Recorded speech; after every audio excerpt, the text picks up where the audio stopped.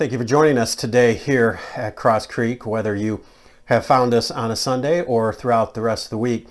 We start today a series that we're going to be in the book of Numbers, chapter 9, entitled Lost in the Wilderness. Our theme verse is the very first verse of chapter 9. And the Lord spake unto Moses in the wilderness of Sinai in the first month of the second year after they were come out of the land of Egypt, saying. Now you're going to have to hold on to see exactly what the Lord told them on their second year outside of Egypt, what they were supposed to do.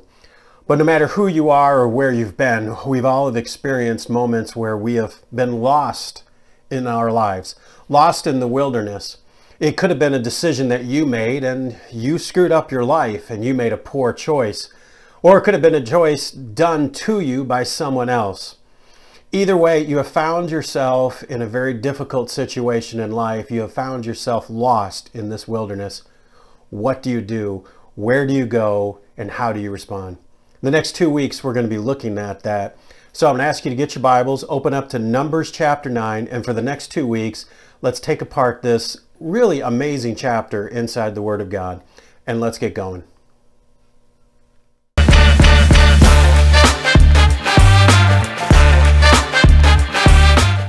It's called the yips. It's a mental issue for athletes. Athletes who can normally do something very simple have a mental block that keeps them from doing the most simplest thing in their sports. And nowhere is this worse but in baseball, where just throwing a ball a short distance is the most simplest play, but the most urgent thing you have to do as a baseball player. Some of the famous players were Steve Sax, who originally played for the Dodgers and then went on to play with the Yankees, developed an overwhelming issue. The shortest throw in baseball from second base position over to first, he could not do it. Then there's Chuck Knobloch, who played for the Twins and then the Yankees. I'm sensing a trend, don't play for the Yankees. But also as a second baseman, could not make the simplest throw over the first base. In fact, his most famous play was hitting a lady in the stands during a division playoff game. It got so bad he had to switch positions and move to the outfield because he could not just throw the shortest throw in baseball. There are catchers like Gerald Satalamaka, whose last name is the longest ever in Major League Baseball. Catchers who can't make the easiest throw when time is called just to throw it back to the pitchers. He played 1 year for the Tigers, but was mostly known for his time with the Red Sox. But he developed this problem and could not throw the ball as a catcher with time out back to the pitcher, and he had to seek mental help for it. And then there are the positive stories. There's Rick Ankel. Rick Ankel was a good to great pitcher for the Cardinals. And in the 2000 National League Division Championship Series, he just could not throw the ball over the plate to the catcher. And after 5 wild pitches, they took him out. And eventually, he had to give up being a pitcher. His story has a happy ending because he went back to the minor leagues and worked his way up, not as a pitcher, but as a center fielder. And after a few years in the minor leagues, he came back and actually in his first appearance as a Cardinal, as a position player in center field, hit a home run in his first at bat. But I think the best is a pitcher by the name of Daniel Bard. Daniel Bard in 2009 began pitching for the Boston Red Sox, and he was a great pitcher. But in 2013, he just could not get the ball over the plate. It became so difficult for him. He just completely gave up all on being a player. He gave up and became a mental skills coach for the Arizona Diamondbacks. And the story goes that while he was just warming up with players and throwing, some of the younger players were like, man, you can really throw. You've really got something here. And he just kind of laughed it off, but they kept pressuring him to try. And he got on the mound and found himself throwing 95 miles an hour. And he began working at it and working at it. And in 2022, he was back in Major League Baseball pitching for the Colorado Rockies. In fact, finished 16th in the MVP. I say all this to say that when you can't throw a baseball to the simplest throw to first base, you are lost. You are lost in a wilderness inside your own mind. And so maybe it's not throwing a baseball that has gotten into your head. But whatever it is that has gotten into you and has put you in this wilderness, you have a choice. And it is as simple as throwing a baseball back to the pitcher or to first base. You can choose the choice of sitting down and giving up, or you could try to find a way out of where you're at in this wilderness. You see, the overwhelming theme in the Bible is that Jesus is searching for us. Jesus is the good shepherd who leaves the 99 and goes searching for the one missing. Jesus is the father whose son has gotten lost into the world, and every day he goes out to the end of the road looking for his boy to come back, and that time he finally sees him, goes running to meet him and hugs him and picks him up. If you're taking notes today, our one simple truth as we start this series is when you are lost, Jesus will find you. You see, as a believer in Jesus Christ, it's not our responsibility to get ourselves out of the wilderness. Now, it is our responsibility not to go further into it, but it is Jesus that is the answer. It is Jesus that is going to get us out. You see, when he does this at salvation, the Bible says there is rejoicing in the presence of angels when somebody comes to know Christ as their Savior. And I'd like to point out that we often say it's the angels that are rejoicing, but if you look closer at Scripture, it says that the rejoicing is in the presence of the angels. I would like to suggest to you that it is Jesus who is rejoicing when a sinner comes home. And when a prodigal son comes home, he throws a party. He announces to everyone that my son who was once lost is found. My son who was once gone is now home. If you are lost, if you are finding yourself in a moment of despair in a wilderness, whether it's created by your mind or whether it is something someone else has done for you, the good news today is this: Jesus is looking for you. So in Numbers chapter 9, the children of Israel are starting year 2 of wandering in the desert. They went up to the promised land, but they rejected God's plan. And because of that now, they will spend 40 years wandering in the Sinai Peninsula. But in this moment, God speaks to Moses. In verse 1, it says, "And the Lord spake unto Moses in the wilderness of Sinai in the first month of the second year, after they had come out of the land of Egypt, saying this, Lest the children of Israel also keep the Passover at this appointed season." The Passover, the very first one, is now 1 year removed. The events that we're going to describe take place in Exodus chapter 12, a year before. But each one of the events and each one of the elements in the Passover had a special meaning. The lamb represented Jesus. The spotless male lamb would die to save all that were inside the house. The blood of that lamb would be placed on the doorpost and around the door, and everyone who was inside it would live, much like the blood of Jesus would be shed at Calvary. This is why Jesus will say of himself, "I am the door to heaven. No one comes through it but through me." This is why John the Baptist, when he sees Jesus, will yell, "Behold the Lamb of God, which comes to take away the sins of the world." The family together inside the house, well, it represents the fellowship of believers. The families gathered inside the house would see the death angel pass over them. Anyone who was outside would die. You see, you need to be part of a local New Testament church. The story goes of a pastor who pastored a congregation out in the country. One of his older, kind of a cranky guys just stopped coming to church. And after about a month, he thought, well, I'm going to go visit him. He was a very stubborn man and really knew he couldn't talk him into coming back to church. So he went to his house out in the woods and talked with him, and the older man invited him in courtesy, and they sat down next to the fireplace while the fire was going. They didn't say anything for a couple minutes, and the pastor reached over and grabbed the poker and slowly took one of the hot coals and just poured it away from the fire and let it stand on its own. As it was separated from the hot coals, that once hot coal began to slowly cool down into the fact it became completely cool and it was good for nothing. The old man looked up at the pastor and said, "I get your message, preacher. I'll see you on Sunday."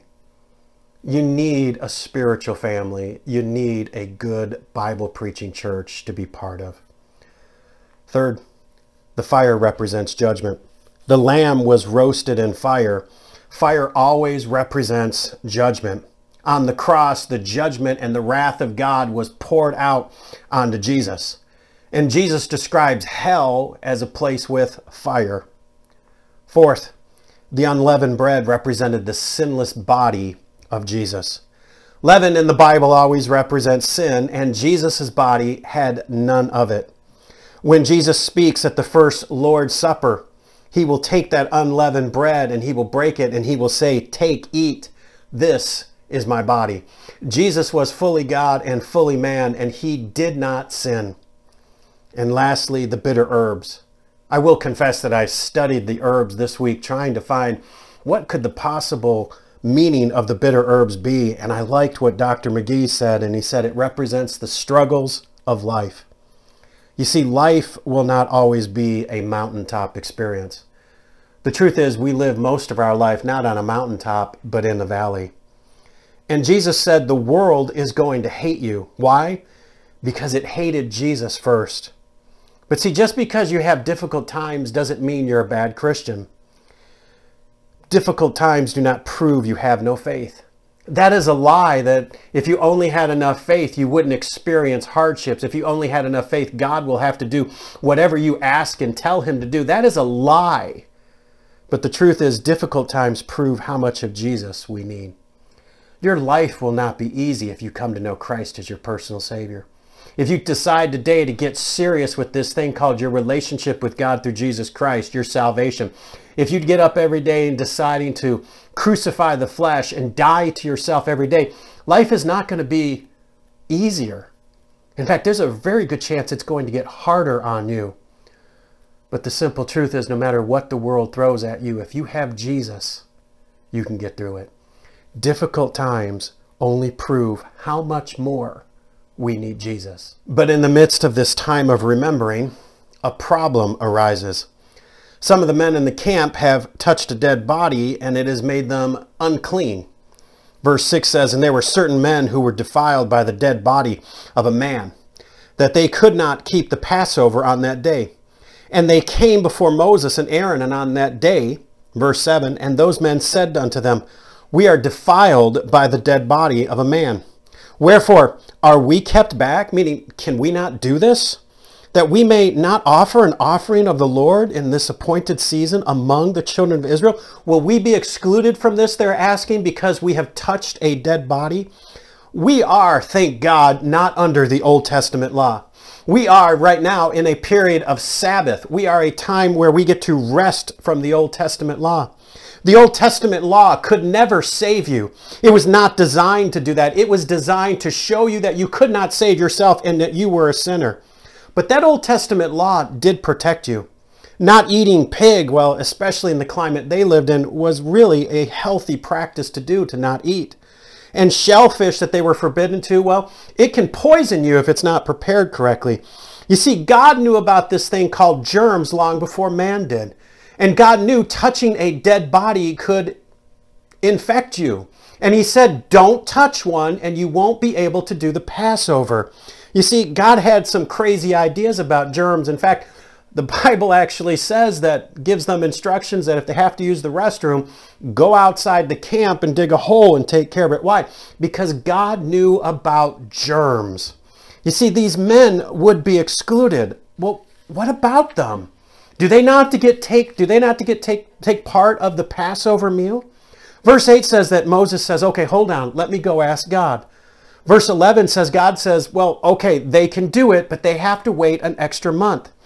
In verse 14 is even more amazing, because God then says, hey, everybody who's in the camp who's not a Hebrew, they can participate in the Passover. They just have to get circumcised. You need to understand that in the Old Testament, they were supposed to be evangelistic, just as we are in the church. Verse 14 says, both for the stranger and for them that was born in the land, meaning the Jew and the Gentile. If you like to put notes in your Bible, put Galatians 3:28 next to verse 14. Galatians 3:28 is a parallel New Testament verse that says this: there is neither Jew nor Greek. There is neither bond nor free. There is neither male nor female, for ye all are one in Christ Jesus. There's two life-changing truths I'd like you to get out of what we just read. And the first is that the grace of God is great. The grace of God is great. You will never get outside of God's grace. You will never get outside of his love. You will never be outside of his forgiveness. There is always an opportunity to repent, come back, start over, accept Christ. It is always there for you. But that other truth I want you to hear, listen to God. You need to listen to God. You know, in preparing this message, I asked a friend to read Numbers 9 and just give me their opinion about it. And I said, just tell me what you think. And they came back and they asked this question. Why did they listen to Moses? Did they just take Moses at his word? And I thought about that for a moment, and then I responded with, well, let me remind you of what they had just gone through in just a year's period of time. And I want to list all of these things. This is what the children of Israel have just experienced in 1 year. They used to be, and they were slaves to the Egyptians. Moses, who everyone knew as a prince of Egypt, just sort of showed up. The 10 plagues rained down, not on them, but on the Egyptians that were right next to them. The death angel has just passed over them. They heard the screams and the cry of parents in the land of the Egyptians. They are completely freed as slaves. And then the Red Sea parts for them as they walk through on dry land. And the Egyptians behind them are destroyed by that exact same water. Out there in the desert, they watch a rock get hit by a rod and give out water. Every morning for them, food just appears on the ground. And when they get tired of it, God gives them quail to just show up and eat in the desert. In a few chapters, they will see the ground open up and swallow people. And also in a few chapters, that whole snakes biting people thing will take place. The whole 10 Commandments at Mount Sinai story has already happened. And this untrained former slaves have defeated trained armies. So when Moses says, hold on, let me go talk to God, no one bats an eye, because for them, this is nothing. This is just a regular Tuesday for them. This whole event is a great advertisement for your Bible. You need to listen to God. The story goes of a grandfather and grandson are walking down the beach. The grandson's telling his grandfather that he just has a hard time reading his Bible and he doesn't understand most of it and he doesn't understand why he should have to read it. As they were walking along, the grandfather saw an old bucket kind of floating along near the edge of a dock. He went over and picked up the bucket and looked at it. It was dirty and it had a hole in it. And he told his grandson, take that over to the edge of the water and I just want you to take that bucket with the hole in it. It's dirty and filthy, but I just want you to go in there and scoop up some water. The grandson didn't really understand why, but he respected his grandfather and he went over to the edge of the dock and took this old dirty bucket with a major hole in it and started scooping up water and scooping up water. And after he did it about 4 or 5 times, the grandfather said, okay, now stop. Look at your bucket. The grandson looks at it and the grandfather says, did it hold any water? And the grandson said, no, it didn't hold any water. But the grandfather says, but look how clean the bucket is now. Look, if you don't understand everything that God is saying in the Word of God, that's okay. But you know, the simple truth is even a young elementary student can understand about 98% of what God is saying. Do that part. Do the obvious parts that God is saying. You don't have to have a doctorate degree about to forgive someone, about turning the other cheek. You don't have to be a Christian for decades to know that you're supposed to share your faith. You see, if you are lost in the wilderness, just follow Jesus. And the Word of God is your roadmap out. But Moses goes on to give a clear warning in verse 12. They shall leave none of it unto the morning, nor break any bone of it. The breaking of a bone is a clear reference to John 19:36, when Jesus was on the cross and none of his bones were broken. According to the ordinance of the Passover, they shall keep it. But the man that is clean, and that is not in a journey, and forbeareth, meaning he chooses not to keep the Passover, even the same soul. I'd like to stop for a moment and remind you that you are a triune being. You have a physical body. You have a spirit which is dead until you come to know Christ as your personal Savior. It connects you with God. And when you are experiencing the new birth, that spirit comes alive. And you are a soul that will live forever somewhere. Your soul is who you really are. Other translations translate this word as person, but I feel that it is more accurate in the King James Bible here as soul. In fact, this word is translated in the Old Testament 475 times as soul and only 29 times as person. And it shall be cut off, meaning you will be killed. They will experience death from among his people, because he brought not the offering of the Lord in his appointed season. That man shall bear his sin. You see, you can bear the punishment for your own sin, just like those who in this moment will choose not to participate in the Passover. They will bear the punishment for their own sin. You could do that, but why would you when there's an alternative? You see, you can do your own sin and take the punishment, or you can let the Lamb be the punishment in your place. This is about as clear of a picture of salvation as you can find, because the bones of the Lamb are not broken. The Lamb dies in your place if you choose to accept it. You see, salvation is simple. You are a sinner. Death is coming for you. And without Jesus, you will experience the second death, which is an eternity separated from Jesus. Jesus calls it a place called hell. But whatever you experience it, anything that doesn't have Jesus for eternity is not a life I want to experience. Today is the day of salvation. Today is your opportunity to let Jesus pay for your sin, or you could experience that yourself. So when we are stuck in a wilderness, we have three things we need to do. Number one, stop going deeper into the wilderness. Moving in the wrong direction is just going to make your journey back to where you need to be even longer. And whether it's an addiction or an abusive relationship or just simply sin, stop and stop going further into it. The captain of a ship looked into the dark night and saw a light in the distance. Immediately he told his signalman to send a message, alter your course 10 degrees south. He promptly received a reply that said, alter your course 10 degrees north. The furious captain sent out another message and said, alter your course 10 degrees south. I am a captain. Soon another reply came back, alter your course 10 degrees north. I am a seaman, 3rd degree. The captain this time was completely furious, and he sent his next message and said, alter your course 10 degrees south. I am a battleship. The man replied with this, alter your course 10 degrees north. I am a lighthouse. Do not fix a bad idea with a worse idea. Do not go further and further and further into a bad idea.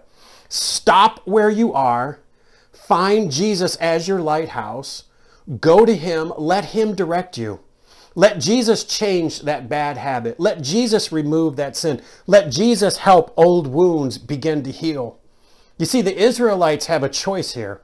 They could listen to God, and the God who has done miracle after miracle, or they could go wandering off on their own into the desert. And you know what? So do you. You have a choice to make. You can listen to the God who loves you, who sent his only begotten Son to die for you, who has given you the miracle of life, or you can go further into the wilderness of sin. Stop going forward into the wilderness. The second thing you need to do when you're in the wilderness, help others out of the wilderness. The story goes of a lady. She was a senior, and she had lost her husband that year. And she had just fallen into depression. She felt miserable, and she just couldn't get out of bed many days. Finally, she went to talk to her pastor and said, I'd like to make an appointment to meet with you and talk with you about what I'm experiencing going through. And the pastor said, well, to be perfectly honest, I just don't have time to meet with you. I've got a lot on my plate. And he said, do you think you could help me? Well, she was a little offended at it, a little taken back, but she said, okay, I guess I can. And he said, I've got all these senior citizen ladies who are widows also, and they need some attention. They need someone to help them. And I just want you to go, and I'm going to give you some cards, and I want you to call on them and visit them. Well, she was a little upset with this, but she thought, I'll do it because he asked me. So she began to visit with these senior ladies, and she began to have a ministry. She started taking them to doctor's appointments, to shopping. She started calling on them, just encouraging them. Until finally a couple months went by, and after church one time, the pastor went up to her and says, well, I have some time now. If you would like to meet to discuss the issues that you're going through, the depression and how you're feeling, I have time to do it. And this lady looked back at him and said, I don't have time to talk to you. I have all these ladies who are counting on me, who need me. I don't have time to think about what I'm going through. Look, you do not heal fully until you start to focus on the hurts of others. Here's a crazy idea for you. The pain and all the agony that you have gone through the wilderness and you have finally gotten out, maybe God gave it to you so that you could help other people. It can't be for nothing. You see, the children of Israel wandered in the wilderness here for 40 years. Who else wandered these same desert roads and this same path for 40 years? Well, it was Moses. When you help others with the story of your pain, that is when you really begin to heal. I have a friend and we discuss, that's a nice word to say, argue, about what you're supposed to say about the things that happen in your life. And I always tell them, you have such an amazing story. I'm proud to know you, everything that you've gone through. I think you should tell more people. And they're like, no, I don't want other people to know what I've gone through. Sometimes healing doesn't begin until you start to share what God has done for you. When the focus of your story stops being about your pain and helping others, that is when you know you're healed. And lastly, when you're in the wilderness, remember how you never gave up. Remember how you never gave up. You could buy something to commemorate it, maybe a picture or a clock, and put it on a mantle, whatever it helps you with. But really, the best thing you have are your memories. You're struggling with quitting today? Well, then remind yourself how yesterday you didn't quit, and you kept moving forward, and you didn't stop. In 1945, during World War II, with most of the fighting men gone, the St. Louis Browns baseball team needed players. So they called up a one-armed man to play baseball named Pete Gray. Gray, who batted .218 that year for them in just 77 games, he only struck out 11 times in over 200 at-bats. And how well would Gray have been if he had had both arms? He was asked that question and he said, who knows? Maybe I wouldn't have been done as well because I probably wouldn't have been so determined. In September at that year, he was sent back down to the minors. But he said it was his proudest achievement to finally, after years in the minor leagues, with only one arm, make it to the major leagues.